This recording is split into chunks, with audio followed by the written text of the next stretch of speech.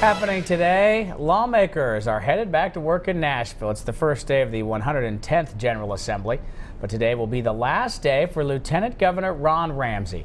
Ramsey is currently Speaker of the Senate, but today he will oversee the election for his replacement. Republican State Senator Randy McNally of Oak Ridge is the nominee. He will likely take his place. If selected, McNally will also be the Lieutenant Governor.